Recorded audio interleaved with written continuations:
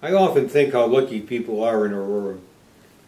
We're quite well removed from the kind of university or college I would like to be able to go back to a play, a lecture, or whatever. Yeah. And here, they can, 10 minutes from your house, you have the ability to go to a play, go to a musical, a chorus, or whatever.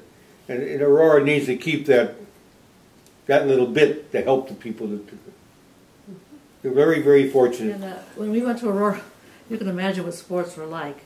But we would go and enjoy them, and Mr. Gilkey, I don't think you've ever heard about him, but he'd sit there and coach. You know, he never got excited. He never did anything. He just sat there. And then you'd have, you know, the people running up and down the field and the court or whatever they were doing. I remember sitting out in snow to watch a football game. If you could imagine what a football game would be like back then. Not as exciting as today, but we thought it was. One of the few trips I remember was my first time going into Chicago from the dirt road out here. And we went to the University of Chicago, and we went to the museum there.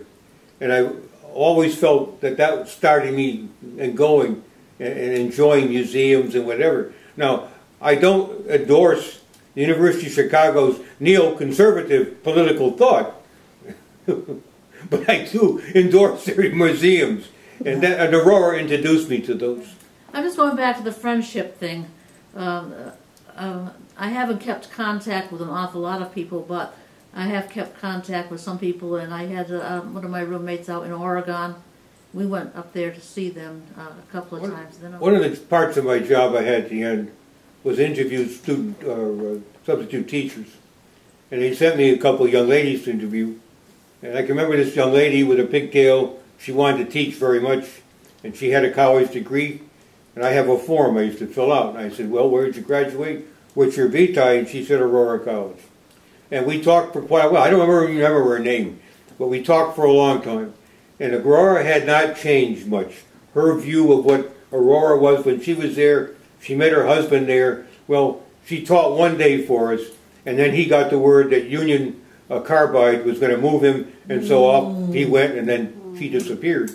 But just that contact with somebody from Aurora living out here and wanting to teach in my school, that's amazing. Yeah. Well, she was teaching and I was going to college here.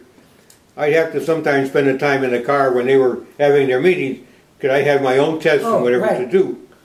But listening to Mr. Stone and so many others of that era, why did they go there?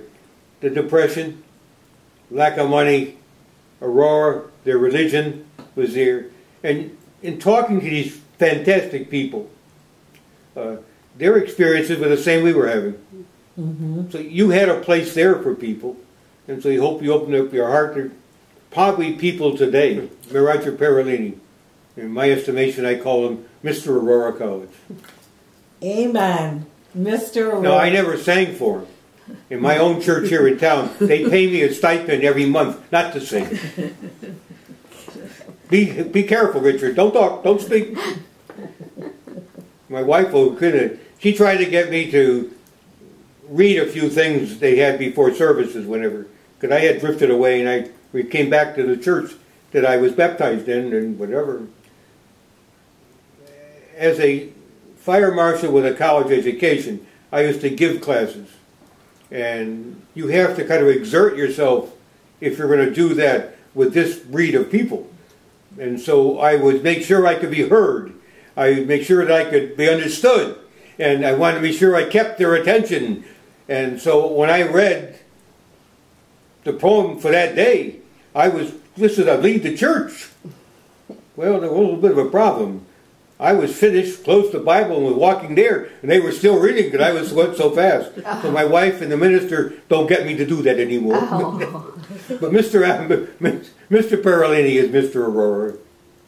And T.P. Stevens was, too. To us, he was. I listened to him speak at the reunions. He used to come back to Connecticut every year, so that we knew him that way, too.